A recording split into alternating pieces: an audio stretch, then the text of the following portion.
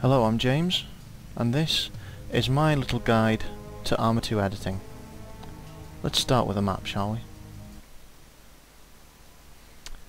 Now, to be honest with you, right from the start, I'm a bit of a novice when it comes to editing, so I'll be muddling through this, but hopefully, if you muddle along with me, you'll learn something as well as I do. Right then. What we're greeted with here is, first off, this is the map. It's a 2D editor. We'll be placing the units here, and if you want to navigate this map, it's mouse wheel to zoom in and out, and it's right mouse button to move about. On the right hand side, in this bar, the first box we come to is mission, which is actually a drop down box to mission, intro, outro and win. Intro, outro win and outro lose. Now, the mission, effectively each one of those is a different map, and each different map has a different use. The mission map is the one where you will do most of your editing, and that'll be where everyone plays the mission. The intro is where you will create a intro to your mission.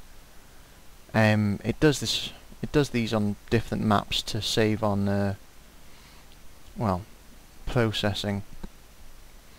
Outro, win and lose are basically just outros, what you want to happen if you win and what you want to happen if you lose. These aren't particularly important. The intel bar box here gives you a lot of conditions to set. I'll start with the top. You can name your mission here. You can give it a description, you can set the date, and you can set the time, you can set the weather and its forecast, and the fog and its forecast. You can also decide who the independents are friendly to. Quite useful. Now we really get into the meat of it. From F1 to F7 are the next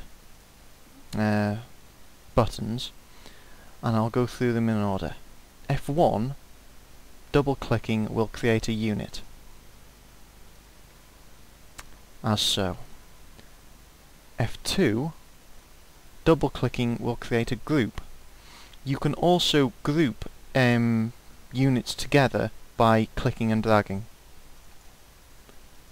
I've created a group, and now I want to group this guy to them, so I click and drag to the squad leader, and that little line indicates he's taking orders from him. Triggers are very important. They're the type of, well, game logic.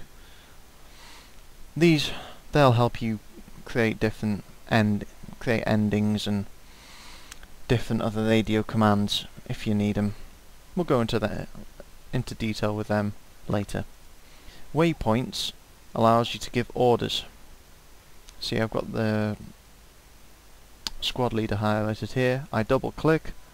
A move waypoint appears. Now when the game starts, he'll move to that waypoint. Synchronize allows you to synchronize waypoints, synchronize triggers, and modules. It's very, very useful. Markers is, well, more of a cosmetic thing really. Let's see, that one will do.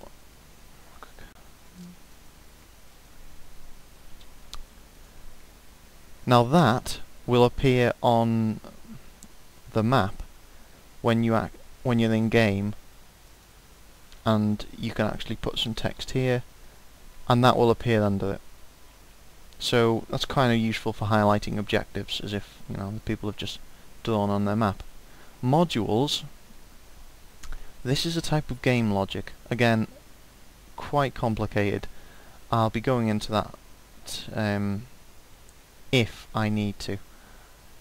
Now we get onto the easy parts. Load. You save a mission, you load it.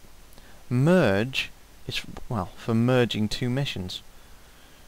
Saving, obvious. Clear deletes everything. IDs, when we click on that, you see how all these buildings have individual numbers? And, well, all the fences and everything? Well, that's in case you want to script a trigger to, or some kind of special event to happen with this building, like say you wanted to blow up, you would use those ID numbers to ID it.